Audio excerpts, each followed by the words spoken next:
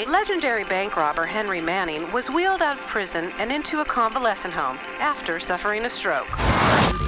Got a new guy in. That's what he was. Bank robber.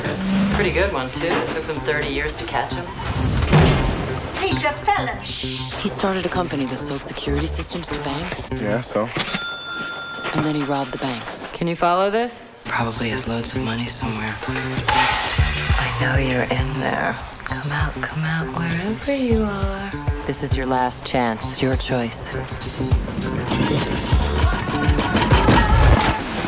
Okay, so you're smart. Really smart. What do you want? So what do you think? I should have ordered pancakes. I mean about the bank.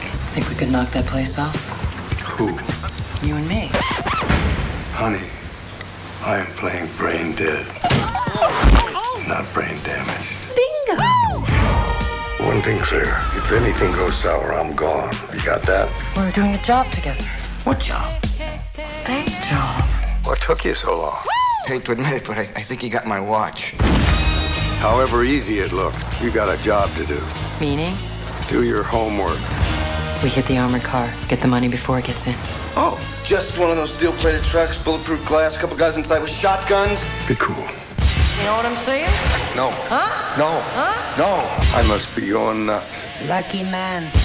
You're jealous. No way. I mean, look at the guy. He's about to keel over. He has good breeding. Drop everything. Sources estimate the amount of money stolen at $2 million. Y'all gonna be around when I get off? Bring a couple bags of money. We'll be wherever you want us to be. Got yourself a deal. And you thought that you could get a rise out of me with a little lap dance. Lap dance? Come out slowly with your hands above your heads. You haven't lived till you've heard someone say that to you.